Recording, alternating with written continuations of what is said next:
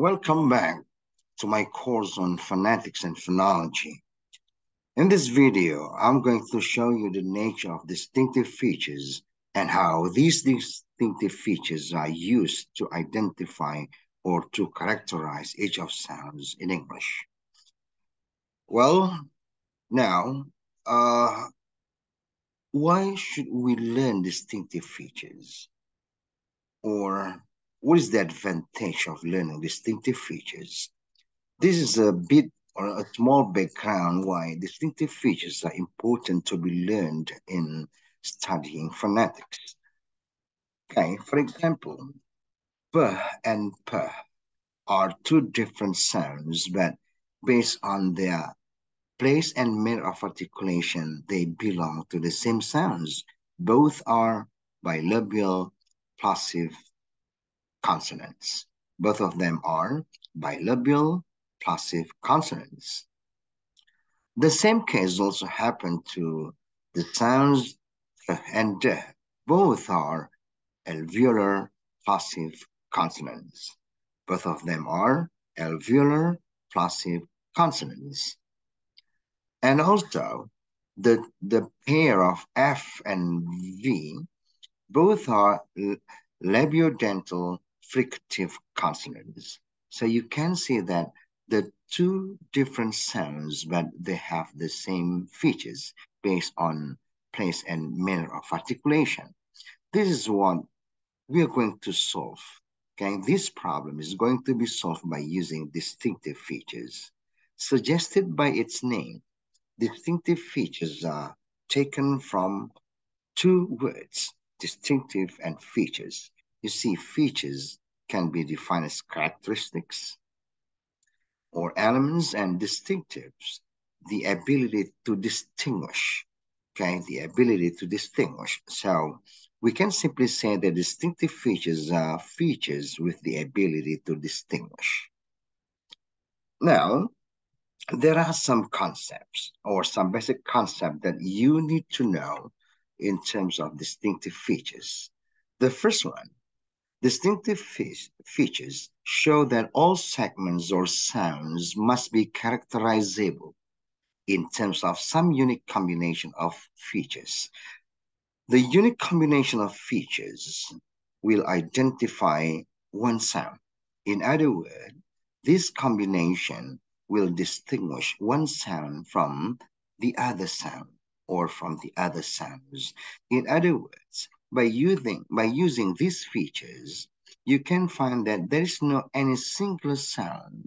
There is no any singular sound which is produced exactly in a similar way. Okay? Even though based on place and manner of articulation, they belong to the same group, but there must be a feature that distinguish these sounds. And the features with the ability to distinguish the sounds is known as distinctive features. Distinctive features are specific features, okay, as I told you, with the ability to distinguish one sound from another, or specific features that can distinguish one sound from another. There are three requirements in the use of distinctive features. The first one, the features should be able of characterizing natural segment classes. The feature should be able to characterize natural segment classes. The next one, the second one, the features should be capable of describing all segmental contrasts in the world languages. Even though in this video we are focusing on English language, but these features are actually applicable in analyzing or in distinguishing one sound from another in all of languages in the world. And the last one, or the third one, the features should be definable in phonetic terms. Well, the features in general, or in a broad category, the features can be divided into three. The first one is place features. The second one is manner features. And the last one is voicing features. In terms of place features, we are introduced to two kinds of features. The first one is anterior, and the second one later is coronal. Anterior is used to distinguish the sounds produced by involving the front sides of our mouth. Okay, so all of the sounds which are produced by involving the front part of our mouth are called anterior consonants. Now, we need to define which parts of our mouth that belong to the front sides of our mouth. Based on experts, okay, the front sides of our mouth include our lips, teeth, and alveolar ridge. So all of the sounds that involve lips, teeth, and alveolar ridge are called anterior consonants.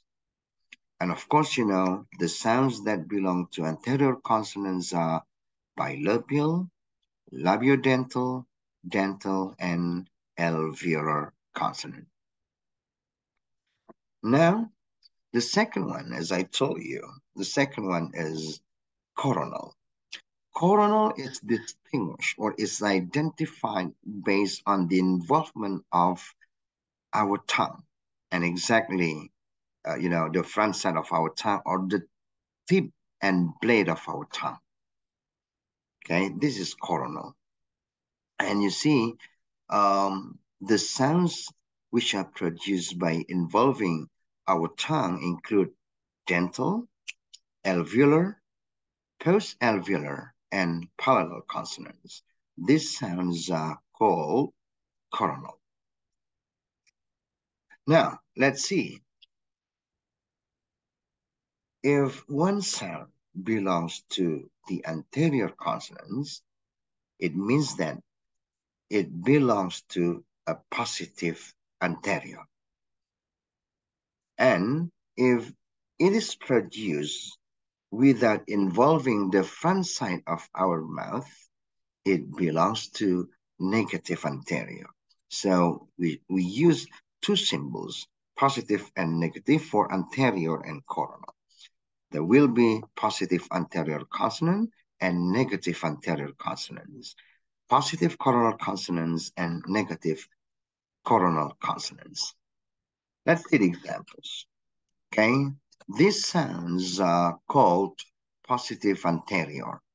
Okay, p, b, m, w, f, v, th, the, t, d, s, z, n, l.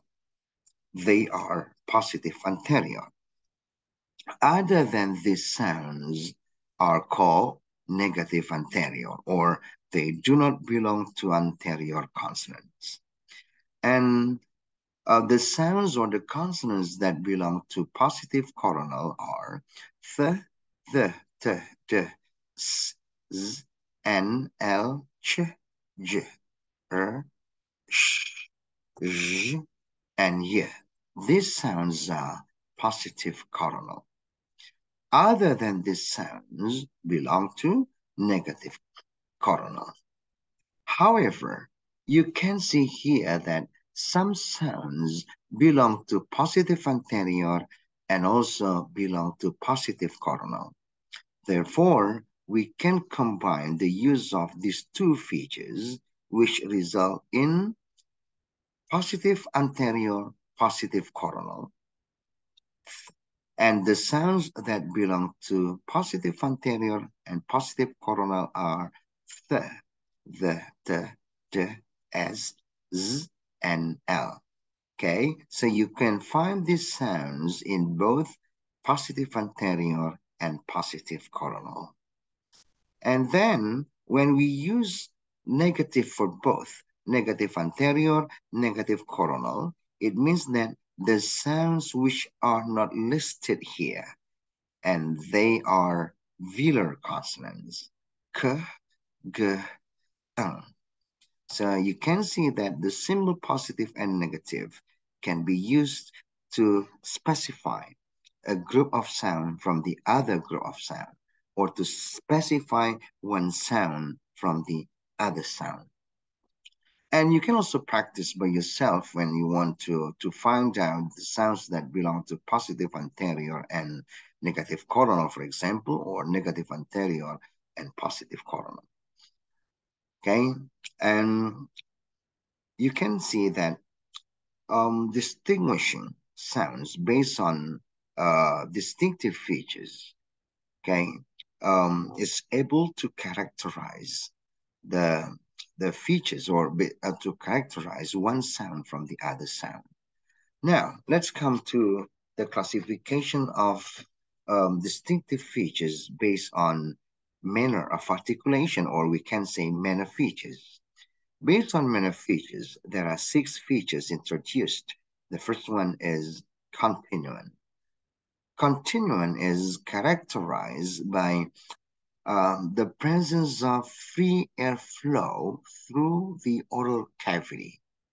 In other words, after the sounds are produced, the airflow must still be let free.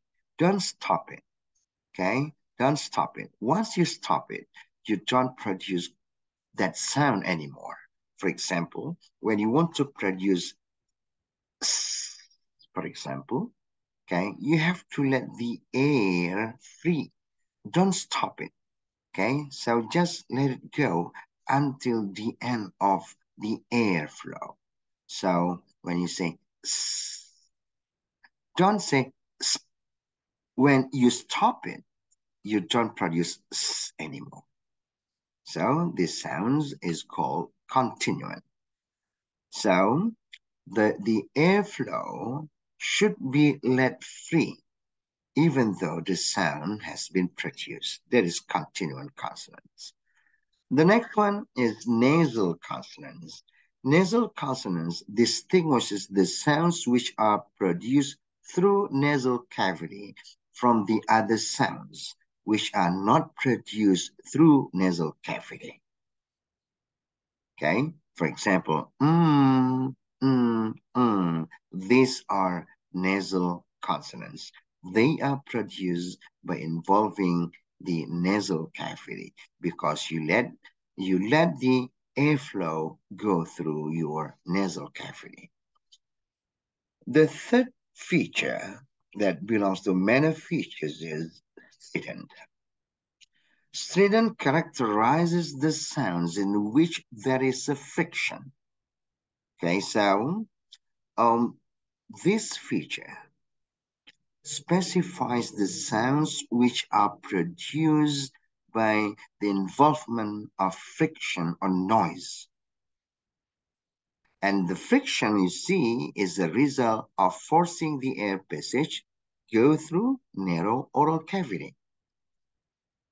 Okay, and you also know that fricative and affricates are sounds which are produced by involving, okay, the friction or hiss sounds or noise. So the sounds which are produced and these sounds are accompanied by a kind of friction or a kind of noise. These sounds are called strident in terms of distinctive features. The next feature is sonorant.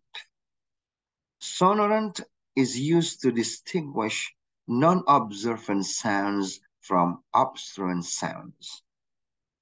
Okay, it distinguishes the sounds which are obviously obstruents, which are obviously blocked. Okay, with the sounds which are not fully blocked. And of course, sonorant distinguishes glides, liquids, and nasal from stops and fricatives. The next one is consonantal. Consonantal actually is the nature of consonant, the presence of blockage. All of consonants must be consonantal, except w and y, because they are semi-vowels. They do not belong to consonantal because, the blockage is not very clear. Therefore, they belong to a half consonant and half vowel. And for the distinctive features, they are not categorized as consonantal consonants. And the last feature is delayed release. Delayed release is characterized by the slow release. You release it slowly, okay? And before you release it slowly, you have to stop the air, okay? Stop the air and release it slowly. And only two sounds in English which belong to delayed release consonants, they are ch and j. There must be a pause before you release it, okay? And of course, this pause is stop, yeah? So this is uh, a pause that is stop for a while. Yeah, there is we can say a small stop before the the sounds are released or before the air is released, and these sounds belong to delayed release consonants. Now, the last feature is voice features. Okay, voice features are used to characterize the sounds which are produced by causing vibration in the vocal cords from other sounds which are produced without any vibration in our vocal cords. And you are introduced to positive voice and negative voice, or known as voiceless consonants. Okay, I've already introduced you to all of types of features that belong to distinctive features. Now, the question is how these features work in order to identify a sound, in order to distinguish one sound from the other. Okay, based on the explanation or based on the types of features that I've already introduced to you, we can draw a table. Okay, we can draw a table or called a distinctive feature table. And you see here, these are the sounds, okay, these are consonants in English, and these are the features. Okay, you can practice by yourself, yeah, to put whether a certain sound belong to positive anterior or negative anterior, whether the sound belongs to positive coronal or negative coronal, positive continuant or negative continuant, and so on. So that later, when you have completed the table, okay, you can find that each of the sound, okay, each of the sounds is produced in a different way, or you can find that each sound is the result of a combination of different features. Okay, there is no any single sound with which has the similarity, okay, which has the similar all distinctive features, okay, with the other sound.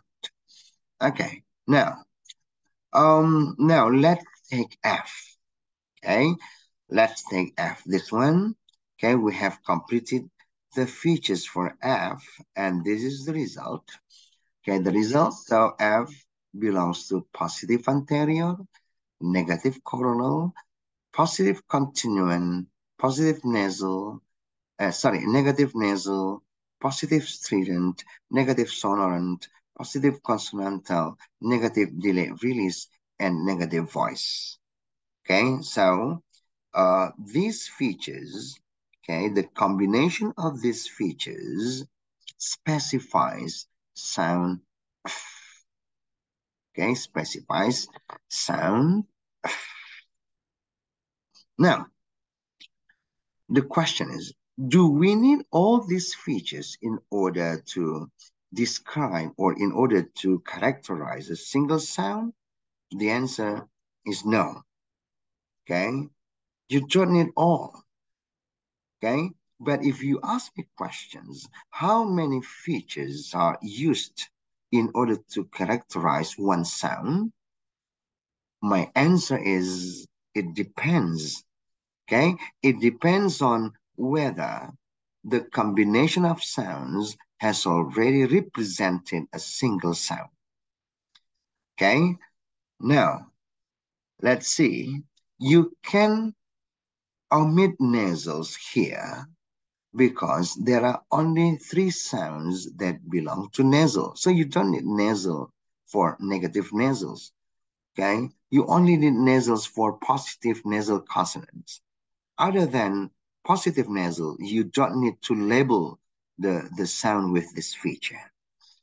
And the next one also, delay released, because delay release is uh, especially used to characterize two sounds, ch and j. So you don't need to use delay released. And then you also don't need to use consonantal because all of consonants are consonantal except, okay, except semivowels, w and y. Okay, now you can find that in order to describe F, you only need four features. In other words, these four features have already been able to characterize F, to distinguish F from the other sounds. Now, if you ask me the other question, how, okay, how do we do to determine which feature is important to be included in describing a certain sound and which feature is not needed? Now, I can give you example. For example, if you want to describe t, and if you want to describe other sounds, okay, other sounds other than nasal, okay, other than delayed release, other than negative consonantal, you need to write the two features. These features are very important. What are they? Anterior and coronal. Okay, so you have to begin your description of a sound by using the two features. Okay, anterior and coronal. You can see that t is produced by involving the front side of our mouth, that is our teeth, our alveolar ridge, and then, okay, it is also produced by involving our tongue. Okay, so it also belongs to coronal. The other sounds that belong to positive anterior and positive coronal include j, s, z, and l. In other words, if you only use these two features, you still fail to distinguish one sound from another, or you still fail to characterize a single sound. So what does it mean? It means that you need the other feature. Okay, it means that you need the other feature. For example, we add continuant feature by labeling it with negative. Negative continuant. Why? Because t is not continuant. When you add this feature, some sounds here are eliminated. So z and l, okay, are eliminated. Why? Because they are continuant. Okay, they are continuant. Nevertheless, there are still three sounds which are described by using these features. Once again, what does it mean? It means that you need to add the other feature. Okay, you need to add another feature. Okay, let's say we add here negative voice. Okay, when you add negative voice, why you add negative voice? Because t here is voiceless, so it is negative voice. Now, when you use negative voice, the other sounds are also eliminated. D and N are eliminated because they are voice. So, by using these four features, you have been able to describe or to characterize t from the other sounds. Only t has the combination of these features. The other sound must have the other combination of the features, okay, which is different from these features. Now, let's see the other example. The other example is sound j. Now, um, when you want to describe j, you see here that the first feature that you need to use is delay release. And when you use delay release, there are only two sounds left. What are they? Ch and j. If the case is like this, you only need to add one more feature in order to complete your identification of j. What is it?